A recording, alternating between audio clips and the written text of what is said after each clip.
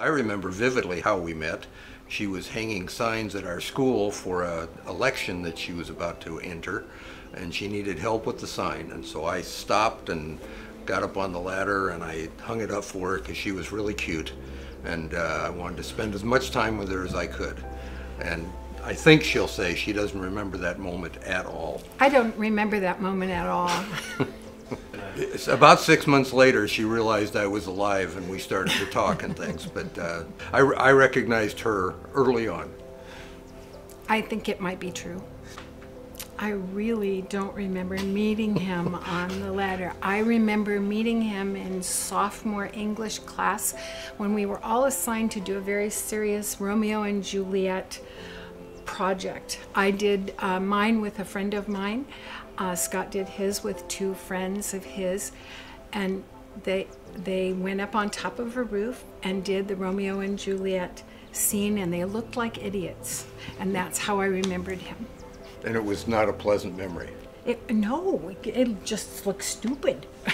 He got an A and I got a B, and I worked so hard. We got an A, and that's right, and she was somewhat upset at that. Oh, man. I proved to her that humor works from time to time. We were married on January 28th, 1972, and we were both 19 years old. And we just celebrated our 50th anniversary. We had been looking for a home in this area for Scott's work primarily, just wasn't finding what we wanted. And my dad called one day and he said, well, why don't you talk to your cousins? They're builders in the area. They just decided to retire, but because I was their cousin, they would build one more home for us. I mean, they just did everything over and above, so it would be perfect for us. The thing that drew Sue to the house was a beautiful meandering road that leads to both our house and my neighbor's house. Every time we looked at homes, she came back to this spot because she loved it so much. And the way the trees and the roads and everything through the property bring you into nature immediately. I think that's true. Once I saw the trees and the property around here, all on Battlecreek Road, I was hooked, and it was just a matter of where can we find a place. One of the most charming things, and my favorite thing about the house, is it's a remarkable atmosphere around here, a total immersion in nature. If you walked out on the front porch that you can see behind us right now, you'd hear nothing but bird chirping and forest sounds. But you'd have to stop and realize that you're only 2 minutes away from the I-5 freeway, and you can't hear a whisper of any noise from any of the roads around us. Features about the house that make living here easier.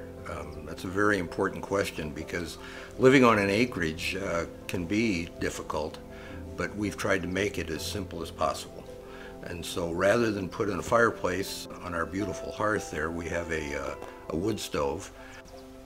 A wood stove is a great idea, except for it's very difficult to bring the wood into the house without causing a big mess and a lot of consternation.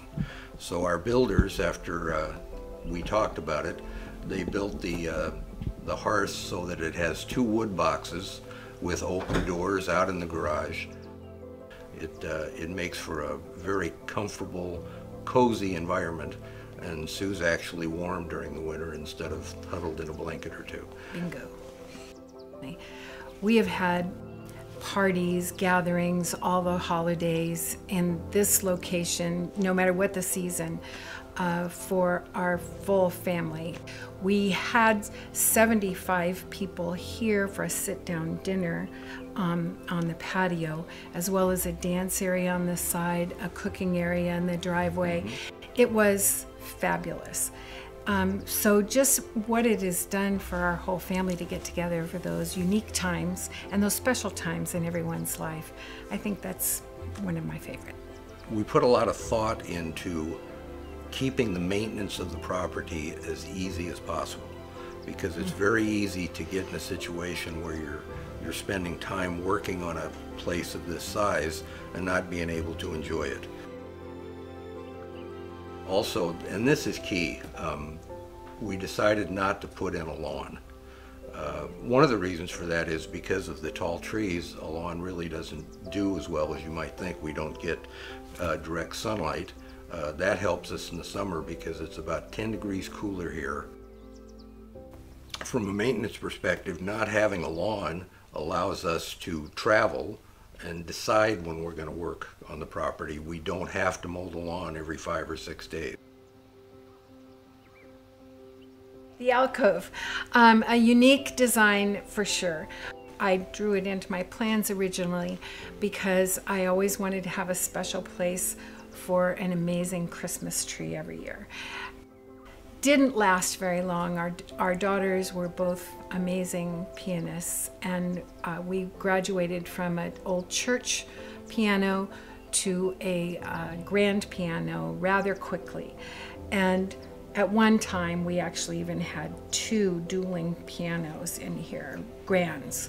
But a 5x7 fits in that alcove beautifully. Our friends and neighbors and relatives have described our home as a wonderful, cozy environment to visit and to enjoy. The combination of the wood stove, the wood tones in the house, the forest all around you, and the sounds of nature right at your front door, and the way Sue has decorated the home has made it just that, a warm oasis for people to come and visit. And guests really enjoy coming here, and they tend to stay longer than they plan to. Wonderfully happy in this home. We're the only owners. You can tell that she designed it lovingly, and I've tried to care for it the same way.